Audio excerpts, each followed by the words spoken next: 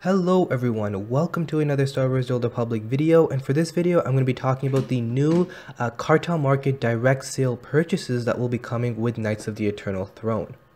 Now, a lot of the items that you see here were previously data mined to be actually coming out of cartel packs, but it seems as though BioWare's decided to make a little bit of a change where they're making a lot more of these things direct sale purchases from the cartel market, which is a welcome addition because I think a lot of people are much happier with, paying money for cartel coins, but then making sure they get the item that they want.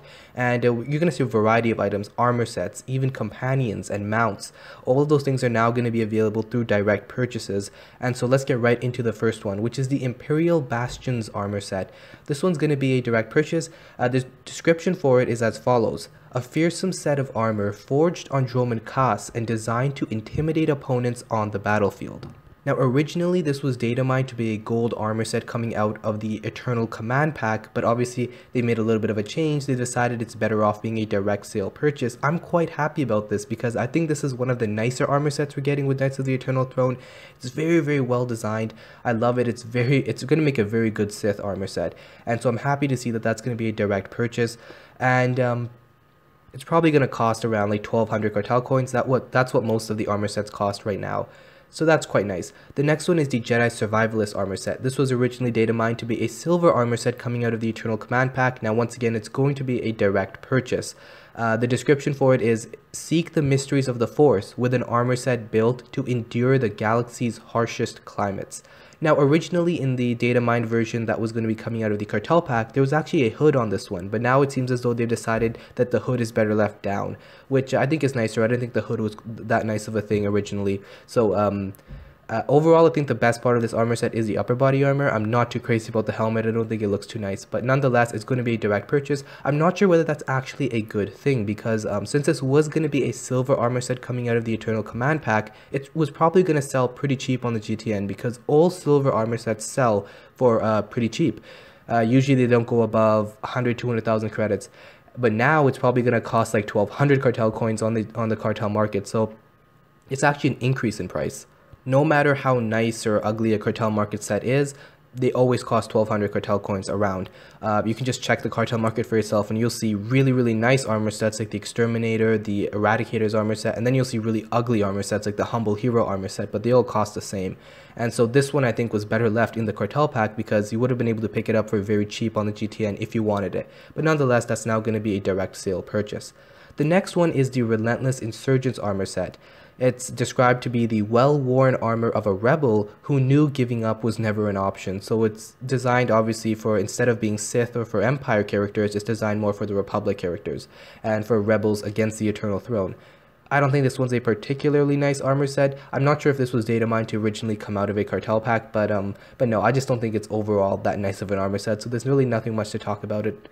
For the most part, I think BioWare makes really, really good Empire armor sets, so things for Sith, even Imperial agents. But for the most part, I find that they lack with good armor sets for Jedis. I wish they would just bring back the original original KOTOR and Star Wars robes that you see in the movies and stuff, because a lot of people have been wanting those. So I'm not sure why they're wasting time with crappy armor sets like this when they could be making really good armor sets that everyone wants. But nonetheless, once again, another direct sale purchase. I doubt anyone's really going to be willing to pay 1200 cartel coins for this one. Once again, I'm kind of just assuming they're all going to cost 1200 cartel coins because that's what they cost right now, and every single armor set that's ever been given to us in game has been around that price. Some of them have been like 1400 cartel coins. They go on sale pretty often. Right now, at the moment I'm making this video, all of the armor sets on the cartel market are on like a 50% sale, so who knows if they're going to do something like this for Knights of the Eternal Throne. The next one here actually isn't data mined to be a direct sale purchase. It might be coming out of a cartel pack, but it is the Horizon Guard armor. Now, the Horizon Guard are Valen's new elite guardians. So basically with Arkan, you have these Zakul Knights, and you have the Exarchs of Zakul. Those are kind of the elite guard. Well, now this is the Horizon Guard, and it's a really, really nice armor set. They look really cool. I particularly really like the upper body armor. I think that's probably the nicest part of this set. And I'm guessing it's going to be a direct sale purchase because any type of these standard armor sets usually are just put straight up on the cartel market. For example, Thexan's armor set, Nathema Zealot's armor sets, the Cool Knight armor set. These are all kind of just standard armor sets that you see all throughout the chapters. And so I would assume that this one's going to follow that pattern and also be just put up on the cartel market. And that concludes the direct sale purchases for the armor sets. Now moving on to the mounts. The first mount that you see here is the Command Corsair. This one's described to be a custom speeder that's specially designed for the Alliance commander, the only way to ride into battle. Now, once again, I think this one's a pretty bad mount. I mean, I guess the design would appeal to some people. I think it's just not unique enough.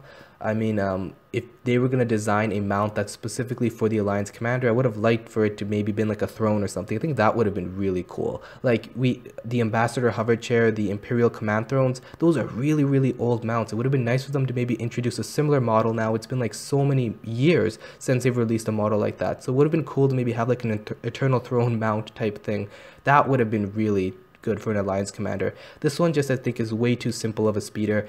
But nonetheless, that's going to be a direct purchase, and if it does appeal to you, well, you can go ahead and ride into battle as the leader of the Alliance with this mount. The next one is the Royal Furnock. I guess I don't know how to pronounce that.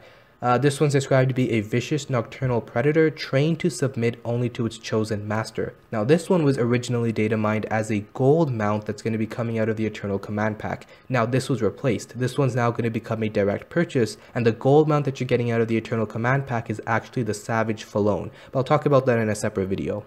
I've already spoken about this mount in a previous video. Basically my conclusion was it looks nice, it's a new mount, and I'm always up for new mounts, but on the other hand, it's also not that special. I would have personally preferred that it was a much bigger mount. I mean, I'm not sure why they're so opposed to making mounts that are as big as Rancors and stuff. I find that those tend to be the most popular and the most used by people. These type of small beast mounts, there's a lot like them in game, but nonetheless, that's going to be there for anyone that wants a fire knock. Another direct sale purchase of a mount is the Scorched Dewback. It is described to be a mutant strain of the Tatooine reptile, prized for their colorful hide, feared for their vicious temperament. Now this one's a really, really cool mount. I actually think this one's probably one of the nicest mounts out of the three that I've talked about. It's really cool because it looks as if though the front half of it's been skinned and the back half of it isn't skinned. You can see by the difference in the feet. One foot is completely red as if the skin's been ripped off, and the other one still has some of that yellow skin on it. And well, since it's called a Scorched Dewback, I would assume maybe it's been burnt alive or something like that. It's a really, really cool mount. And it's glowing. It seems to be glowing red. I'm not sure if that's some sort of effect that's going to happen actually when you ride it, or maybe it's a flourish or something, but nonetheless, really, really cool. So that's actually a good direct purchase I'm pretty excited about. Now, of all the data mine information, the nicest mount I have seen is this one, and unfortunately it's an unknown mount, so we don't know whether it's coming out of a cartel pack or it's going to be a direct sale purchase, or even really what this animal is. Right from the bat, it looks like some sort of messed up Rancor, but on the other hand, it could be another thing that we haven't seen before. A lot of these types of messed up creatures are going to be on Nathema, because they were showing us some images and they've been showing us Acklays and Rancors and things like that have all been messed up because Nathema is just a messed up planet after Vitiate did his whole ritual there and consumed the Force and everything. So this might very well be a mount that relates to that chapter. We do know that we're getting mounts like that with the Corrupted Acklay that was data mined also, and Corrupted Acklay is obviously referring to an Acklay that was from Nathema's planet. So maybe this is actually a Rancor that's been messed up that was on that planet and it's going to be released in a later cartel pack.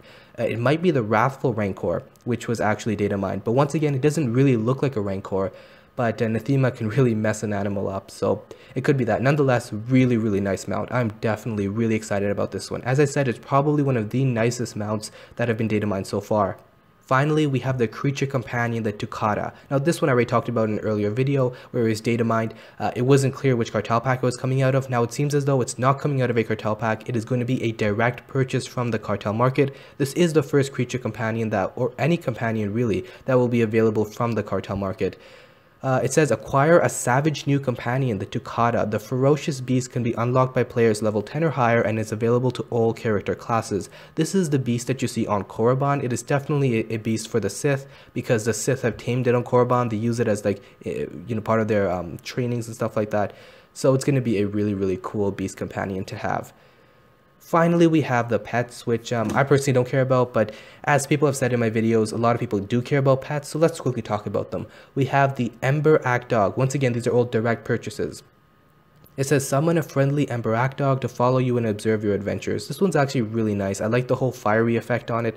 So, it's really small though. I don't know why they don't make beasts bigger. I mean, pets bigger. We have really large companions, so why can't we have, larger pets? I think generally people like larger pets rather than these small little baby things that you can follow you around. Next one is the Woodland Mewvor. This one's once again going to be a direct purchase. Nothing too special about it. It just kind of looks plain in my opinion, but there is a creature companion that's going to be a Mewvor. So it's going to look like this, but it's actually the blue color, and it's going to be a little bit bigger. That's actually going to be a creature companion coming out of the Oppressor Cartel pack. Finally, we actually have a crystal that's going to be a direct purchase. It's been a long time since we've had a crystal added to the Cartel market. This one is called the Violet Corona color crystal. Nothing too special from what I can see from the image. Maybe it'll look nicer in game. Once again, the images can be deceiving sometimes, so we'll have to see how that plays out in game, but just right from the bat, I don't see anything too special from it. Alright, and that concludes the video. I do hope you guys enjoyed this video. I'm actually pretty excited about these direct sale purchases. It's nice to know that if you pay money for Cartel Coins, you're actually going to get the item you want. Let's hope that maybe we'll see some of the newer and nicer Platinum Sabers following this trend, where instead of putting it in a Cartel pack, where you can open up 10 to 15 Hyper Crates, not get a single one, let's hope that maybe we'll see some of these Platinum stuff actually being put as direct sale purchases. Make sure to check out my other videos. I'll be talking about the changes to the Eternal Command pack, because we do have some new mounts and stuff being added to that pack, and I'll also be doing a quick video about the decorations and the 2 new Platinum items. So those will be uploaded alongside this video, so make sure you go check them out. Hope you guys enjoyed. I'll see you in the next one.